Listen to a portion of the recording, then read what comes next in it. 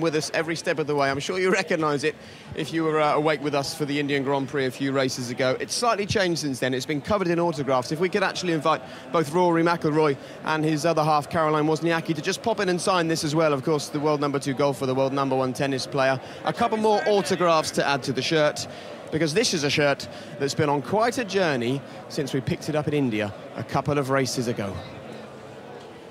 We know who's number 1 in this household. Should we get EJ a new shirt? What have you got that's really beautiful colour? Good! Thank you very much. What about my discount? Children in need, they need the money. You can have my shirt.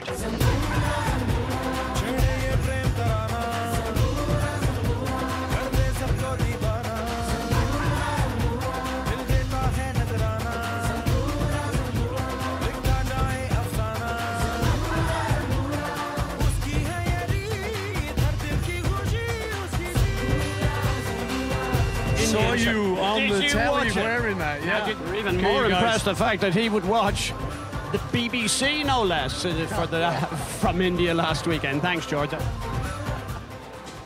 And all those achievements in Formula One, he will forever be remembered as the man who called Paul McCartney George on national television. But this is all for a good cause, Eddie. Just explain what this is all about.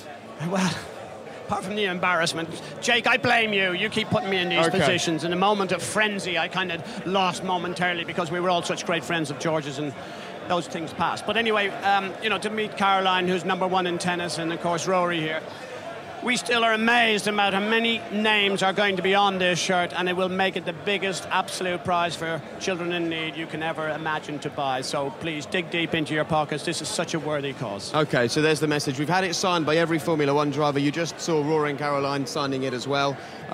Eddie's put his scribble on there, and of course George McCartney as well. And if you'd like to win it, then it's bbc.co.uk/Pudsey. You can bid for this in the online auction, all proceeds going to children in need. And